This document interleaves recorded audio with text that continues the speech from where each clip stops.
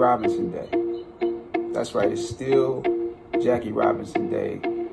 I can't think of a better time to remember my hero, and he's the hero of many of you out there, than this time that we're in, this pandemic. I can't think of a better way to commemorate everything that he was about than to announce the partnership between Tolko and Figs. You know, Figs is one of the companies that's the designer and manufacturer of modern medical apparel. And Tolko is basically my friend Thomas Toll, who in the company legendary produced 42. Tolko and Figs is donating $4.2 for 42 in protective medical equipment in honor of Jackie Robinson Day.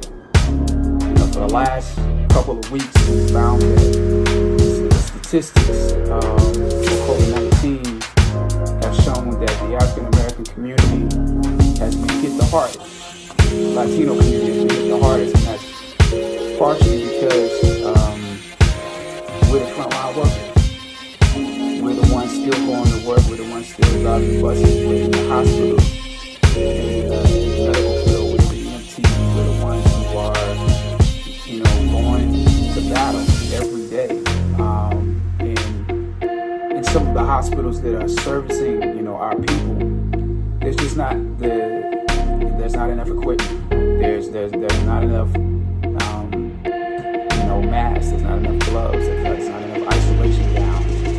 So what Tolko and Figs is doing is they're going to execute the distribution of those scrubs, those masks, and those isolation gowns to those hospitals that have been impacted the most. And that's what we need. That's the leadership we need. So I applaud Thomas Toll. You know, he filled in the gap when we were doing 42.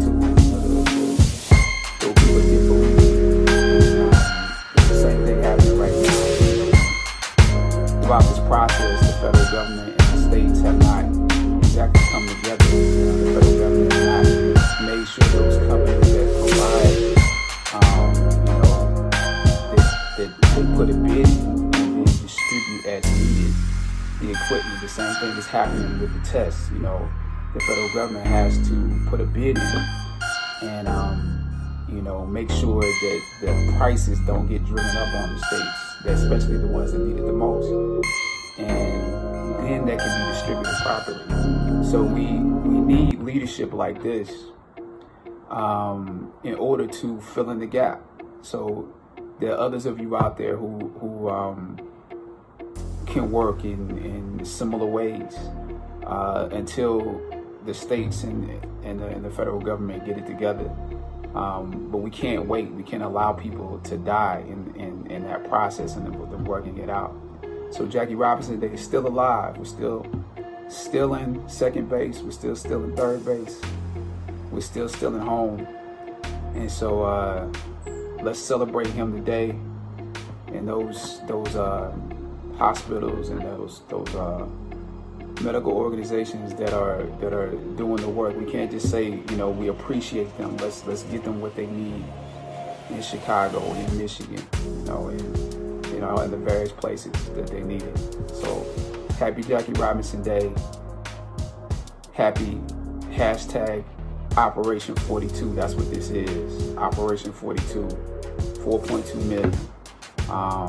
Thomas told you the What man. was the scariest moment while filming 21 Bridges? I would say hands down, it would have to be during the chasing Michael, chasing Stefan's character.